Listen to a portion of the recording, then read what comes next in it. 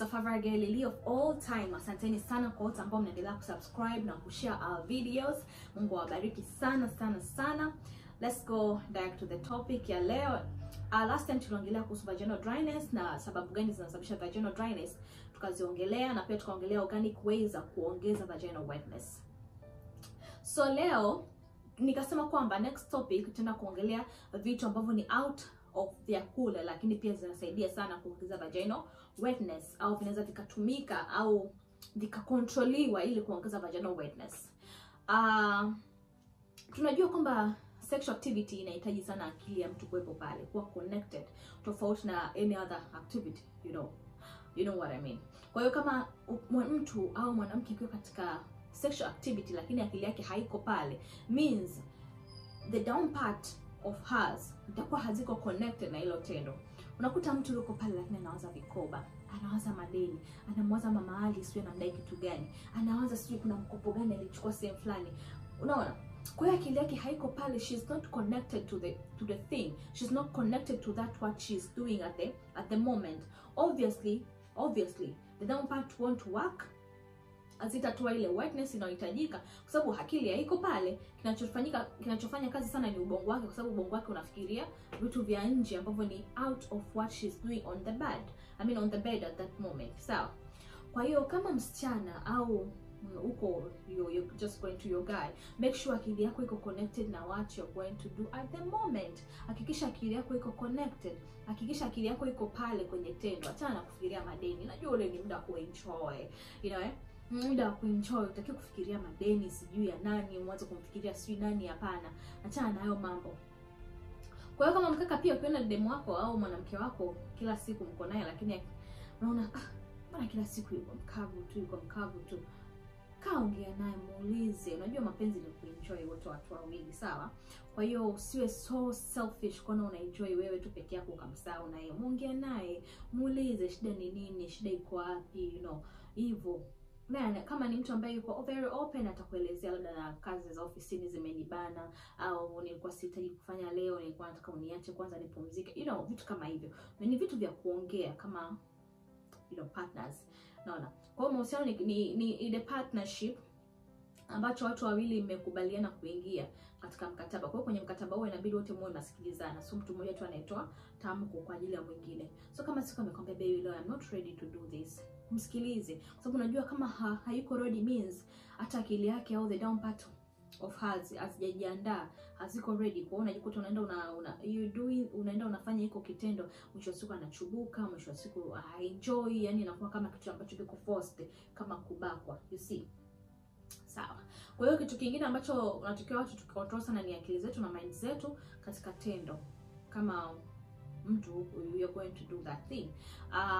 Kitu kingine ambacho unatakiwa kuwa very controlled ni kuandaliwa. Kama mtoto wa kiume inabidi umuandae vizuri, mtoto wako wa kike au demu wako au mwanamke wako vizuri. Sisi unajua ni tofauti na nyinyi, ni kama gari ukiwasha tu starter inawaka. Lakini sisi take time. Ni kama umewasha gari, unatakiwa uangalie maji kama yapo, uangalie mafuta yako vizuri, uangalie engine oils, uangalie wipes, nini, tofauti na sisi. Yani nyinyi na sisi ni tofauti sana. Nyinyi dakika 2 mbele mshawaka, lakini sisi it take time. So use that moment to pressure your baby. Yani ujue kabisa hapa, when I'm going to touch my baby the hair, najua atashtuka, nikimshika sehemu fulani atashtuka. Take time to learn. Yani chukua muda umwangalie demu wako, mwanamke wako, ujifunze sehemu gani na sehemu gani ambazo najua nikimshika anashtuka, nikifanya hiki na hiki na hiki najua mwanamke wangu ana enjoy. You see? Nilishasema mahusiano ni it's a partnership. So mtu mmoja ndo anatakiwa apate advantages. Partnership inabidi at the end of the day kama ni kuenjoy, na enjoy 50-50. Sawa? It's a 50-50 thing. So leo mtu mwingine anaenjoy 90%, mwingine anaenjoy 10%. Hapana, it's not like that. It's not like that. A period. Sawa? Kwa take your time kumwandaa demu wako vizuri. Pia kitu kingine ambacho nimekuja kukijua ambacho kinasaidia sana kwenye vaginal wetness ni vaginal steam herbs. Hizi ni dawa za asili ambazo mimi personally nimezitumia kwa muda mrefu mpaka nikaanza kuziuza. Mimi naziuza hizi dawa. Yaani nimezitumia kwa muda mrefu sana mpaka nikaanza kuziuza kwa sababu nimeona advantage zake. Raha ya vaginal steam herb ni organic. ni dawa za asili ambazo zinasaidia sana kwenye kuongeza wetness, na sio tu kuongeza wetness. Nitakuja kufanyia review kuhusu hizi herbs, ni kuelezeni faida zake kiujumla, na niwaelezeni namna gani ya kutumia. Lakini kikubwa mjue kwamba vaginal steam herbs ni mojawapo ya products ambazo zinasaidia sana kwenye kuongeza vaginal wetness, na si mimi peke yangu ambao nimeonyesha au nimetoa hizi feedback. Pia na wateja wangu wameweza kuzitumia, wanasema namna gani wanawaliza wakaka zao huko, you know. And sometimes mpaka natamani niseme kwenye zile herbs niweke kabisa na video, niweke na kamera ambacho mtu akishatumia akienda kule na mimi naanza kuona watu wanavolia, you know. I'm kidding yo. Yeah, I'm kidding. Ili nione namna gani my guys, my brothers are enjoying the cookies vizuri, you know. Kwa hiyo hizi ni nzuri kwa sababu ni organic, hazina kemikali yoyote ile, na pia ni rahisi sana kuzitumia. Kikubwa tu ni kufuata masharti ya namna ya kuzitumia. Utakiwi kutumia vaginal steam herbs ukiwa umezichemsha. Ule mvuke wake utakiwi kuwa wa moto sana. Mvuke wake hautakiwi kuwa wa moto mpaka unahisi kuungua. Mvuke unatakiwa wetu ule wa kawaida, in a medium way ambayo you don't feel kuungua, you know, ukiwa umekaa, kwa sababu you're steaming your down parts, you know, una steam uke wako, kwa hiyo utakiwa kuungua, you know. Uke una nyama laini sana, kwa hiyo kama mvuke uko wa moto sana lazima utaungua. Kwa hiyo kama ukiwa a medium way utaenjoy, kwa sababu pia inakukonnect wewe with your inner body, inakufanya you feel that type of way ambayo najua ambao wameshawahi kusimu wanaelewa. Yani ukiwa na steam unatakiwa uwe very ready to connect yourself with your inner body, kwa sababu inakuconnect. It's an organic thing, vitu ambavyo wazazi wetu, mababu zetu washawahi kutumia miaka na miaka huko nyuma. Ngoja nikwambieni kitu, miaka 90, miaka 80 huko, karne za nyuma, kulikuwa hamna hizi chemical things au madawa ambayo tunapewa sasa hivi kuongeza vaginal wetness. Haya madawa walikuwa wanatumia mitishamba. Mitishamba ndio hizi dawa ambazo mimi naziuza, mimi naziuza, ambazo tunajua faida zake ni nzuri kwa sababu tushazifanyia research. Zinaonekana kabisa hizi products ni nzuri, na pia ni organic 100%. Yani 100%. Hamna kemikali yoyote, on God. Hamna kemikali yoyote. Kama mshawahi kutumia mnajua kabisa kwamba ni majani tu tumechanganya huko. Unajua? Kwa hiyo siku nakuta baby wako anakuta umekalia labda ndoo, kwa sababu wengine wanatumia ndoo kukalia kwenye kusteam. Anaweza kusema bibi wangu anataka kuniloga au. Lakini ndio hivyo, tunawaloga kwenye organic way. So uchawi ule wa kwenda kwa waganga hapana. Ni uchawi wa kutumia dawa za Lovelies SL, you know. Kwa watu ambao washaitumia, unaweza kupitia page yetu ya Lovelies, Lovelies Feminine Store, utaandika hapa username, mkaangalie feedback za watu. Sio mimi naisemaga hizo feedback, ni watu wengine. Muone namna gani inaongeza wetness kwa mwanamke. Wanasema kwenye research ambayo nishawahi kuifanya, wanasema ile vagina ukitumia ile steam inaenda kufungua, ina open the pores za vagina.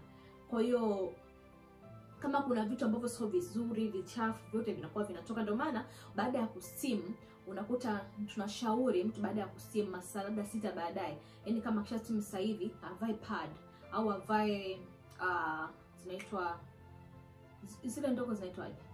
Kuna pads na the other thing though, the small ones. Nimesahau jina, can you imagine? And I use them every day. Oh my God, I'm getting old. I can't believe it. Yes, those small ones. Hapana, achana na pads zile nyingine. Sasa unaweza kuvaa pads au zile nyingine ndogo, ukavaa ndani ya masaa 6 baada ya kusteam. Kwa sababu kuna wengine ambao wakisha steam wanaanza kupata ile discharges zinatoka. Zile discharges ni zile vitu ambavyo viko ndani ya mwili wako, ndani ya vagina, ambavyo they are not good, they are getting out from your body, you see. Kwa hiyo inasaidia sana connect you with your inner body, and pia inaonyesha very good positive effect or feedback after using it, na pia inaongeza sana wetness katika mwili wa mwanamke. Sawa.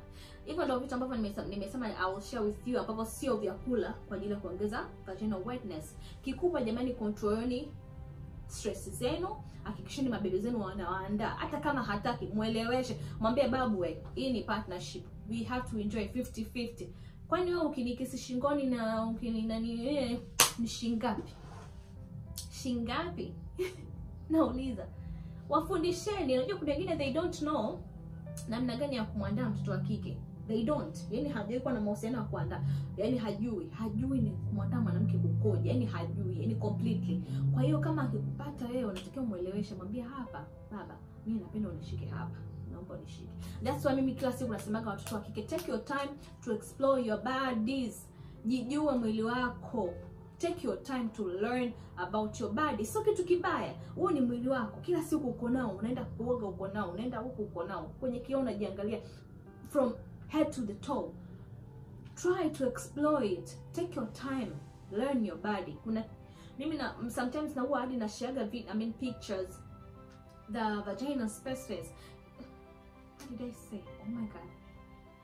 Cut. Okay, I share pictures ambazo zinaonyesha vaginas na pamoja na majina yake, kwa sababu kuna mtu hata pati yake ya vagina hajui where is the labia, he doesn't know kitu gani ni clitoris, hajui chochote kile, yani hajui tu mwili upo kama ulivyo, you know.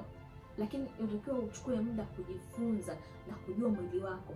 Google ipo kwa ajili yetu jamani. So Google kila siku huko unaangalia poni, no. Siku nyingine kaa pitia ujifunze vitu kuhusu mwili wako. Jifunze sehemu gani ambazo nikishikwa, mtoto wa kike akishikwa anatakiwa ashtuke. Na wewe angalia, okay kuna hiki na hiki na hiki. Okay.